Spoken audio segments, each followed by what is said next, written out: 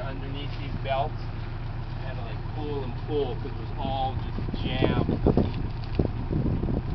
And then this belt moved over partway. That's when it moved, so it went over the rim.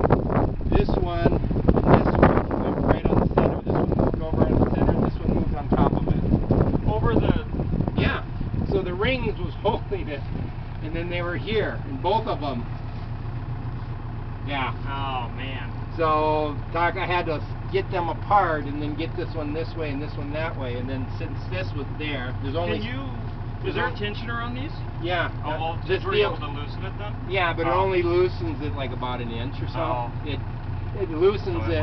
You can't take the belt off, so it loosens it enough that supposedly you can see, you can move the belt. Yeah.